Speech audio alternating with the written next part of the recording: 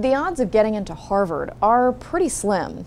Every year, about 40,000 people apply, but only about 5% actually end up getting in. And one group is taking Harvard to court, saying the odds are even worse if you're Asian American. It's a case that could impact affirmative action policy across the country. Here's what you need to know. Students for Fair Admissions says Harvard discriminates against Asian American applicants in favor of accepting more Latino, Black, and white students.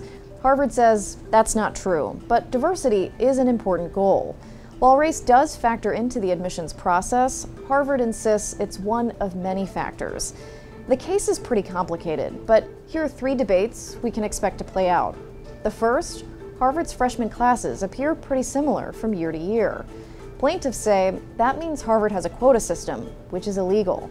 Harvard denies that, and admissions data we reviewed shows that in recent years, more Asian American applicants have been admitted to Harvard's freshman classes. The second argument focuses on academic performance. Take the SATs. According to the plaintiff's analysis, Asian Americans score higher than every other demographic group. So, based on academics alone, plaintiffs argue Harvard would accept twice as many Asian Americans.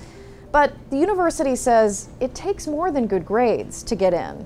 The third argument focuses on those intangible elements of an application.